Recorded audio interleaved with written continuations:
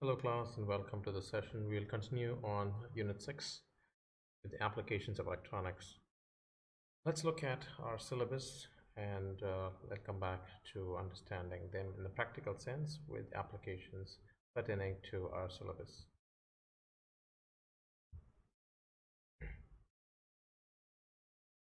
In our Unit 6, we see that we covered 555 timers in the previous session, which was accidentally named as Unit 5. And in this session, we'll start talking about the block diagram and working of welding control circuit, a sequential timer, and temperature control circuit using SCR, forward speed control circuit, level control circuit using variable capacitors and potentiometers. There's nothing called level control circuit using variable capacitors and potentiometers. But level control circuits separately, yes, I will talk about variable capacitors and potentiometers in its application and how it can be related to electronics. But there's nothing that I could explain in terms of level control circuit using a variable capacitor and a potentiometer. Yes, without further ado, let's go into the subject. Let's start with welding. When you look at welding transformers in the market, you would see them in various shapes and sizes. But in this session, we're going to look at it in one aspect of identifying exactly what is it that is required for us to understand out of these transformers. Let's look at its working. The most fundamental design of a welding transformer is understanding the concept that energy cannot be created nor be destroyed, but can be changed from one form to another in an equivalent proportion. In other words, if I have dissipated power in my primary coil of my transformer, in other words, if current flows and there's a voltage across it, that voltage into current is power. I've dissipated power. I can't destroy it. That has now become a magnetic flux and that flows through the core. And when that flux goes into the secondary coil, you would have an EMF induced. And that, combined with inductance of the circuit, is power that cannot be destroyed. Now, looking at the circuit, you see that it's a step down transformer. In other words, I have high voltage, now I have low voltage. I have low current here, I would have high current here. In other words, I could have 24 into 1, 24 volt 1 amp is 24. I can have 1 volt 24 amps, still 24 watt. So understanding that voltage and current, a product of it is power. So the energy dissipated on the primary is transferred in the secondary. We're not considering losses at this time, but let's understand the concept as this. So I could have just 1 volt here, but the current is 24 amps, which is the same power that came here as 24 watt, but in reality it's much higher. And that current is now sent across a weld piece. Now I have my base plate here and I have my welding electrode there. What happens? The moment I close the circuit, a current starts flowing. The reactance of the circuit drops, current starts flowing in the primary, the current is flowing through the secondary. Now, and the secondary current is going across the circuit now because it's closed circuit or short circuit. In case I create a gap in the circuit and I separate it, an arc is formed. To understand an arc, let's go back to understand the practical aspects of a flywheel. Back to the fundamentals. Now, you remember the flywheel. We saw a flywheel and I said that it could store current. If I spin it up, it continues to run in the same direction after the input power, that was a spin, was interrupted. It continues to spin. Now, in a similar way, if an arc is formed, even after the power is taken off, it will continue to flow even if there's no conductive material in that place. For example, there was an air gap. That air gap has air in it and is considered to be an insulator. But since you have this voltage applied there, that voltage would ionize the air and form an arc and bridge it across the gap, and that arc will have the ability to flow a current through the air even after the current, the voltage has created a gap across the insulating material air. The air will break down, air starts conducting. That air forms an arc, and that arc has resistance because compared to the conductivity of air and compared to conductivity of the copper electrode or the electrode or the conductive wire, it would have a higher resistance, and that power dissipated would be really high, which would cause a lot of heat. In this case, now it's desirable, and that heat would melt metal, and the amount of light that you get It's pretty bright too, and that arc is called an arc from an electrode. So this is a basic function of a transformer. Now you could have transformers that work with DC, which have switching circuits, and you also have transformers that work with AC power supply. So this is a typical circuit for an AC operated transformer. Now let's look at a DC operated transformer. Let's look at the circuit. This is a typical DC transformer. So where do I get this DC power source from? In most cases, when you look at welding transformers, they overload the power supply and you would have fluctuation in the power supply that disturbs other appliances connected on the same line. This is avoided when you have power stored in a battery or a capacitor bank. A capacitor bank is like a battery for an instant. And that power, this is a symbol for an SCR, silicon control rectifier, and they're connected in anti-parallel so they can conduct in both positive and reverse direction. So this is a circuit of an inverter, and they're feeding power to the primary of a transformer, as we saw in the AC welding machine. Now this you also have transformers, and the secondary power is rectified with these three-phase rectifiers and fed across to an arc gap. So I have a DC source, I have a transformer. So this way of using a DC power supply to avoid interruption or surges in the power supply is what DC transformers or DC welding machines are good at. So you still have your inverter. It does not operate on the frequencies that you normally operate, like 50 Hertz. It might have a higher frequency, but the beautiful part is it does not cause surges in your power supply, since your power is stored in a small battery or a capacitor bank before being fed into your inverter and your transformer system, before it's rectified and fed into your arc system to have an arc produced, which is really strong, intense, like what we saw earlier. And that was an AC arc. This is a DC arc, to be able to weld metals together. It could be a spot welder, it could be a run weld on metal, and the melting point of metal, you know it, it's pretty high in thousands of degrees sometimes, and it does reach those temperatures very easily because the power cannot be destroyed. Yes. Now let's look at the next understanding of the topic, understanding what makes up an arc. In this case, we have a 2000 volt power supply. I'm sending this 2000 volt to a 2 mega ohm resistor and into a 10 nanofarad high voltage capacitor.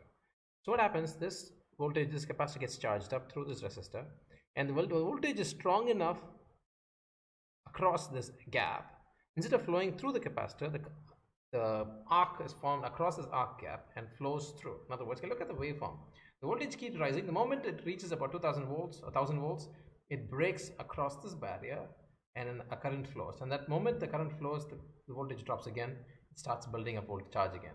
So this, can you see it? Every few instances you can see the current flow through this arc gap. This is a spark. So to initiate such a spark for welding machines, you have a separate circuit that could help start the welding machine and get it going. So this is how such a circuit works. Now to generate this spark, the most common thing that you might have heard about are these high voltage flaring systems that can generate sparks for you. Let's look at one such. It's called just a moment. Let's generate a spark. You can use the same software and try to generate your own. Look up different simulations, a spark gap using a Tesla coil. A Tesla coil is what was used by Nikola Tesla to generate high voltage in his lab. So every cycle of your AC power supply, there's an oscillation that happens. The power that's being stored in this capacitor breaks this air gap, and that oscillated power feeds back and keep it oscillating until it dampens out and it starts charging in the reverse direction now. So for every cycle, you have two sparks that fly across this gap. So there are many ways to generate it, but the only thing is this requires too many transformers and capacitors to have this circuit realized. But the voltages that you can generate are really, really high. In this case, like about 10,000 volts. Earlier we saw about 2000 volts. Here it's about 10,000. Can you see the voltage building up? It's about 600, 700. Let's increase the simulation speed a little more. You see it's going to 800, 1000, 1.1, 1.2, 1.3, 4, 5. It'll go all the way till 10 kilovolt before it breaks across per cycle. So this power that's being dissipated in the primary is being stored. In other words, it's like storing water in a bucket and using it all of a sudden in an instant. So that's how this system. So it's gone about a 7.6 volt negative voltage, 8, 9, and it goes to 10, you would have a spark across the gap, and the circuit oscillates, and it goes back to the next cycle. Now it's charging a negative. Can you see it red? It's negative. Goes all the way till 10 kilovolts. The spark gap continues. So this is another simple example how you could use to generate a spark to get a spark welding machine, or a spark for a high voltage generated in a real-time environment using electronic controls of using basic components like resistors, capacitors, inductors with transformers. Now, this is an interesting circuit. This is the next topic actually. It's sequential circuits. In other words, this is a sequential circuit. You might say, where do I need to have a sequential circuit? I'll explain it to you. For example, now here the output is high, the input is high, the output is low. I give a trigger, I made it low, and that shifts stage by stage to the next stage. Example, this goes low, this goes low, this goes low, and goes low. So and you can see the circuit. In other words, can you see the outputs change stage? Now this, can you see this is dark gray, which means it's low. So it changes and goes high. The voltage across this is isolating capacitor. So you have this will go high, this will go high, this will go high. It will feed the next circuit again. So let's look at it. So since it's across a capacitor, it'll go high, this will go high, this will go high in a sequence. So I give my input high, high, high, it goes back to stop. In other words, I have a time cycles like we saw earlier. We saw using a 555 IC in a sequential controller where we had the shift happening with an IC and we were able to control traffic lights. Similar application. For example, let's look at it with a realistic application. Here, I start a machine with the start button. The first stage triggers the second stage, which is the forward operation. The second stage triggers stop operation. The third stage triggers the reverse operation, a stop operation. So this sequential control is what is possible with such controls. In other words, one stage controls the next stage. The input is here, this output controls this input, this output controls the next input, this output controls the next input. So you have stage by, so in other words, we saw the same circuit in operation. I give a trigger, hit the start button, it runs in forward, then it runs in stops, it runs in reverse, then again it runs, it stops. So all this happens in a sequential circuit. For example, I want to time a control. It might not just be 1 second, it could be, it might be minutes, might be time required to bottle one, maybe time required to bottle a pack of juice maybe. So running the pump, moving the conveyor to the forward direction, coming back and picking back the next bottle. So it's a forward, reverse, stop. All this process is a sequential control, and such controllers are capable of doing it. It's called sequential control. So in other words, your power supply goes to the motor. These switch for first stage running it in forward, second stage for tripping it and stopping it, and all this is done in a sequential control, operating these relays. These relays in turn control the motor. So the sequential controller, a typical application. Yes. Now let's look at another application with a 555 IC.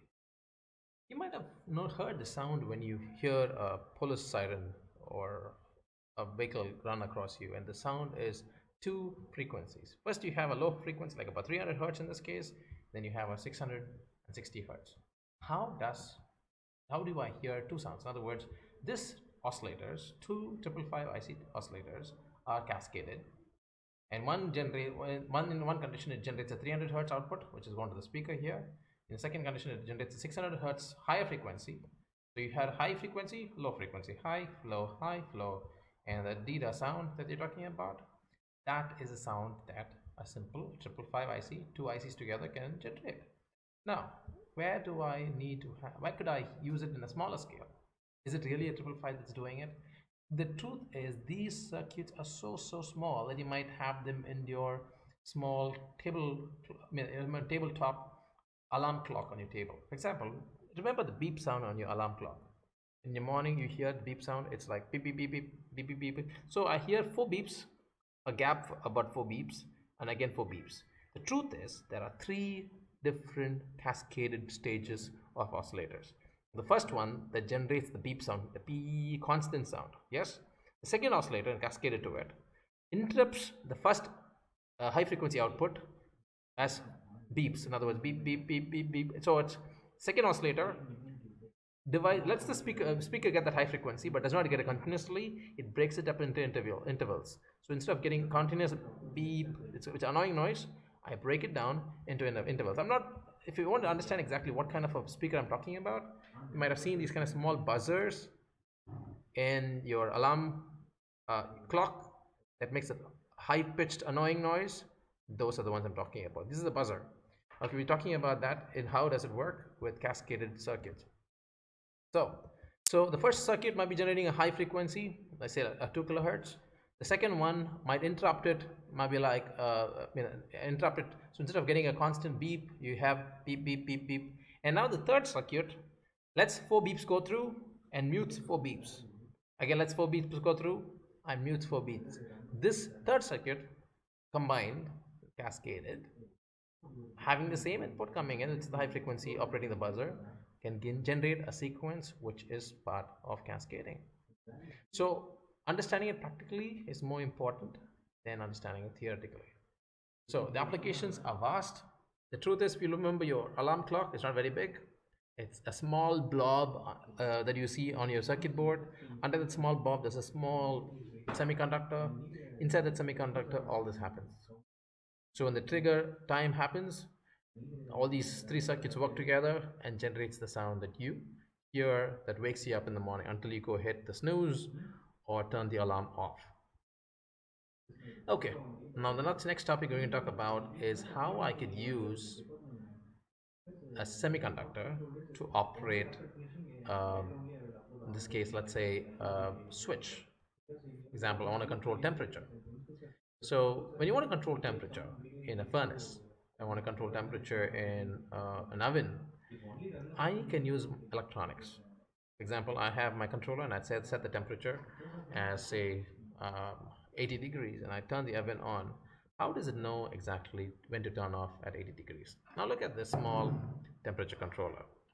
So you have a small display, you have your buttons to program it, you have a small relay, you have your power supply and your control line to control your heater, and you also have your temperature probe that you could identify to measure what temperature you want to measure. This temperature controller does not have an SCR. Instead, it has a small transistor that drives a relay, and the relay drives your heating element. Instead, I could use an SCR, and that's SCR is what I was talking about. This picture here, this is a Photech SCR based solid state relay. So it's a relay. Like a relay, it can control a high temperature isolated, electrically isolated, but it's called a solid state relay. In other words, this small example, I have a microcontroller. Microcontroller can generate a small 5 volt signal or low voltage signal. So this can support an input of 3 volt to 32 volt DC. Using the small 3 volt or 5 volt input, I can control a 24 volt or all the way up to 380 volt AC power supply completely isolated. So when I have a circuit of this kind and I want to say turn on the oven or maintain a particular temperature, the temperature is going too low, I can use such a circuit. Now, where do I have a need to control it and what does it look like in an industry? When I go to an industry, what should I look for? I'll show you a industrial grade temperature controller. This is what an industrial grade temperature controller looks like. This is a Select PID temperature controller. In other words, it's got a PID loop running inside it, proportional, integral, and derivative loop inside to be able to control the temperature. So you have the set temperature and you have the real temperature, and until the set point comes, it keeps on heating it up, and before the set point is exceeded, it controls the temperature by turning on and off your heating element. So that turning on and off can be a relay like this kind, which is currently inside this board, or as I showed you earlier, the solid state relay. I can use a solid state relay to turn on and off the temperature, the heater, and in turn controls the temperature. So this would be the brain of the circuit, but the real work of handling the heavy current would be done by the solid state relay. Yes, so this is an understanding of how you could use electronics. Now let's look at another thing. You need to understand the fundamentals. When I talk about pressure, it's like talking about voltage in an electrical circuit. It doesn't matter look at this diagram here, it doesn't matter the width of the tank. It's the height of the tank that talks about the voltage. So when I talk about a capacitor, it's not about At what voltage am I charging it up to? It doesn't talk about the capacity of the capacitor. It doesn't talk about the farad. It's what voltage I've charged it up to. The bigger the tank, it'll take me a lot more time to fill it up. The smaller tank, it'll fill up much faster. Earlier we talked about the spring and how I can use it to understand how a capacitor works. This is something important. Okay, now the height, it might be 1 feet or 3 feet or 10 feet, but the height of the water column is 10 feet. The pressure is about 4.3 psi, pounds of force per square inch of area. Okay, why talking about this? The reason is, we're talking about a capacitor. Can I vary the capacity of a capacitor? Why should I talk about varying the capacity of a capacitor? We talked about an inductor and a capacitor in a circuit. And when I combine it together, I can store energy. We talked about the simple harmonic motion. We talked about simple harmonic motion. We're talking about kinetic energy and potential energy, and how a spring and an inductor can work together to oscillate that natural frequency. So if I want to change the frequency that it's oscillating at, I should be able to either change the value of the inductor, the amount of energy it stores as current, or it should be able to change the value of the capacitor, the amount of energy that it can store as a potential or charge in the case of a capacitor.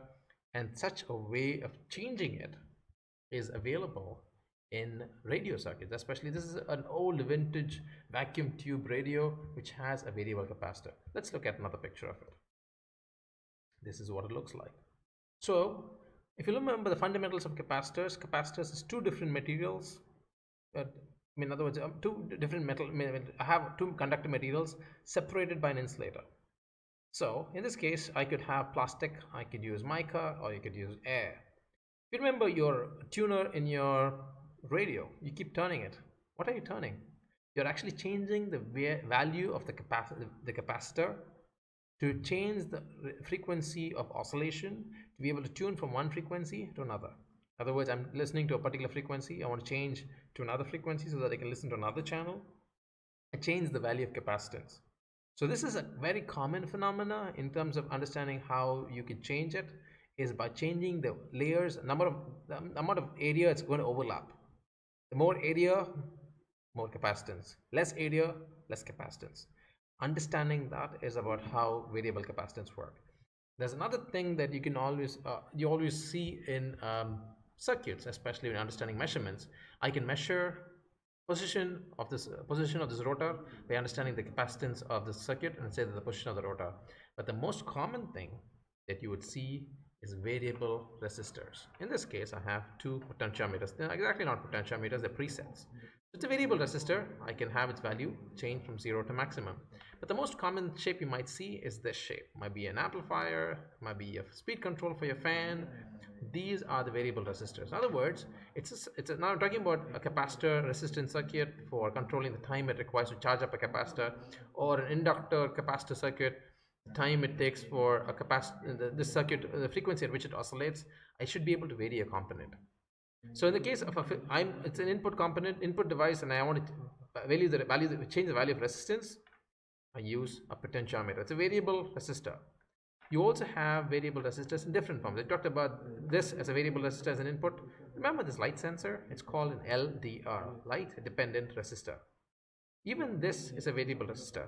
This resistor has its resistance value changed based on the amount of light that falls on it. If I block the light falling on it, the resistance goes up, light falls on it, resistance goes down. It's as simple as that. So resistance is a variable value. So variable resistor could be a light based dependent, temperature dependent in the case of this probe. So this is a temperature dependent resistor. So what I'm measuring here, resistance. So understanding how semiconductors can be used is a very important factor of understanding the practical aspects of engineering. So this is applied versions of electronics. So a light dependent resistor, a temperature dependent resistor, a position dependent resistor, another one that's position dependent. In other words, this I can change multiple times. It's meant to be tuned. And this is one that's called preset. In other words, you set it once and you leave it there. It's a variable resistor that can hold its position for time. So let's talk about another topic. We talked about transformers earlier, and I talked about energy can never be created nor destroyed, but can move from one form to another in equivalent proportion. we saw this 5 amp 12 volt transformer, 12 so in other words it can be a 24 volt transformer also, depending if I take the first and last wire. And also talked about, I showed you another transformer which I had, which is a huge power amplifiers transformer, which was taken from a Sony um, home theater system kind of. It's really heavy. So these transformers are inductive in nature, so they can store current just like this flywheel. So you talked about welding. Can I do welding with these transformers? The answer is yes, you can do welding. You can even weld silicon steel laminations that are used in these transformers using the power that's available out of these transformers. So can I make your own? Can you make your own welding machine? Of course, you can even make your own spot welding machine, or even a bigger one using transformers. So it's all about the number of turns in the primary and secondary. It's all about how much power you're being dissipating in the primary. You can't destroy that energy. It will get dissipated on the secondary. If you can't destroy energy, the simplest thing that happens, it gets hot. It could be eddy current heat, it could be resistance based heat, it could be any form of heat. And that heat, in the case of welding, is desirable. In the case of a transformer, if it's getting too hot, it's not desirable. So you need to cool it down. It can either be cooled in water, or cooled in air, or it could be cooled in oil, which is a non-conductor material, so that it can be cooled down and not destroyed in the process. So let's understand a little more topics in terms of how you can understand engineering practically and its application to electronics. Okay, let's look at this topic in reference to speed control. So what is speed control for a circuit? Can I use an SCR for speed control? The answer is yes. Let's look at it in a practical aspect. Here I have a tank frame. You could call it a toy, you could call it a project. So I have a motor which can operate maybe up to 12 volt, and I have a speed controller. What is in the speed controller? It's a small IC, integrated circuit, which is a H bridge controller, which is capable of controlling the motor speed and direction by controlling the SCRs inside it. So what is an SCR? As we know, talked about it earlier, it's a silicon control rectifier. So what happens is I control the power supply, the voltage going to this, and the polarity of the voltage going to. In other words, if it's plus and minus, it might run forward. If it's minus and plus, the motor would run reverse. So if I want to control this tank forward, I give it plus and minus. If I want to run it in reverse, I control minus and plus. If I want to stop it, I cut the voltage to the motor. And if I want to run it slower, maybe I apply over 3 volts to it. If I want to make it run a little faster, maybe I apply 6 volts to it. If I want to make it run even faster, 9 volts. Maybe I want to run at full speed, 12 volt. So all this control is done with speed controls.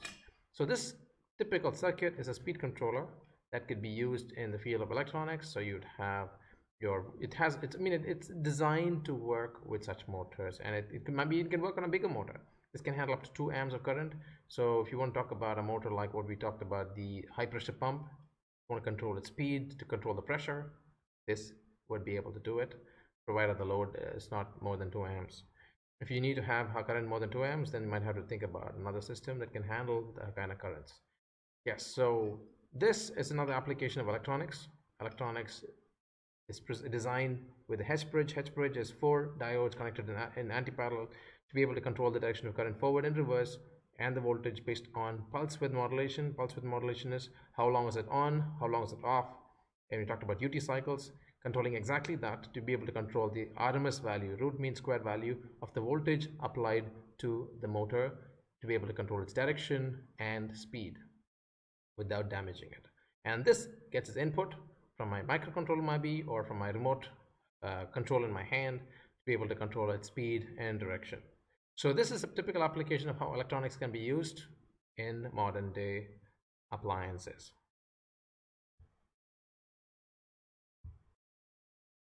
There's another side of electronics that I want you to understand and not take for granted. For example, you have a wireless mouse, and a wireless mouse has a small receiver that comes along with it. You plug it into your computer or your phone, and this can establish a connection with this mouse and work perfectly fine. How does it work? It works on a frequency called 2.4 gigahertz. In other words, we talked about clock cycles earlier. So the clock required to run this is 2.4 gigahertz, and the frequency is not fixed. It's called frequency hopping, 2.4 to 2.48 gigahertz sometimes. And that is how a wireless mouse works. Now the range is pretty good, about 10 meters, and it operates at very low power. So pretty much you can run it endlessly on a wireless, and it has got decent range. And another thing you talk about is these dongles. These are not very popular these days, but the truth is it's got the same technology that your cell phone has in communicating with the three. If it's a 4G dongle, it might communicate with 4G. If it's got a 5G dongle, it can communicate with 5G. In other words, it's just the protocols. So you put your SIM card inside it, and it can establish a connection and not talk about voice calling, only data communication all the way from here to a tower that's 50 kilometers away, and be able to help you transfer data from your computer through this USB port, and the data information is being controlled by the SIM card, which is provided by a network operator. In this case, it's an Airtel locked SIM card, so it will work only with Airtel SIM cards. And there's an IME number just like a phone, and all the technology talk about phones. It's only the data communication part of it, and the protocols required for letting that happens with such a small dongle. The other one I want to talk about is the Internet of Things. Applied electronics doesn't stop without the Internet of Things. This is a IoT board. You might have seen it, might not have seen it. It's called the Microsoft Azure Sphere, designed with collaboration with Microsoft. Microsoft is investing now in hardware. The reason being, the future is internet, and you'll be able to control things. So this is your brain of your system. In other words, it communicates with a Microsoft server remotely, securely. It's difficult to hack into it. It's got its own MAC address. Can you see the small silver color strip? That's your ceramic antenna. That's an antenna that can work on 2.4 or 5 gigahertz and has a range to be able to connect to a Wi-Fi or connect to the internet through that antenna. And in case you want to extend its antenna, there's a small port there. You can connect an external antenna to it and be able to communicate using external antenna. So all this is possible with the development of electronics. So you also have a small brain here. So we talked about chips earlier. These chips have become even more smaller. So this chip would be an equivalent of a chip that was years ago so big, and that has now become so small. So we talked about transistors, we talked about resistors, capacitors. All those I can't now touch with my hand. They're really small and on this board right here. So this is the size of modern electronics. Size has become smaller. You have a 6-pin IC here, you have an 8-pin IC here, you have your whole processor here. All this in the size of grains of sand assembled on a board, designed to perfection, and they work flawlessly in the hands of an expert. So electronics, what you study in textbooks, yes, it's true. Things are changing. Things are becoming smaller, better, more secure, more faster, and the requirement for having such technology be able to reach your hands is now possible, and anything and everything can be purchased over the internet and can be delivered right down to your house. So I want you to understand is electronics is evolving.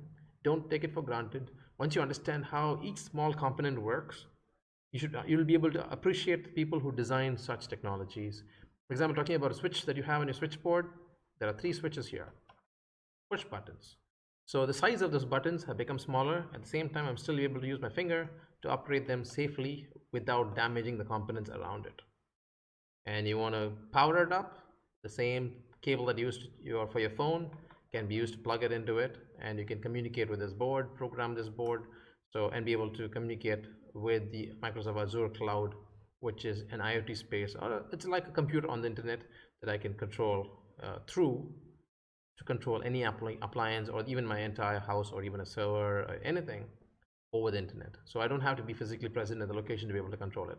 It's all possible with the advancements of electronics. So that's it for now. If you have any questions on how things have changed over the years or understanding the concepts of electronics, feel free to drop me a message either on Google Classroom or on my email or on my number, or call me anytime and I'll be able to answer those questions for you. So that's it for now, and if I will try to do a recap video to help you understand it with more practical demonstrations in another session a little later. Thank you and have a great day.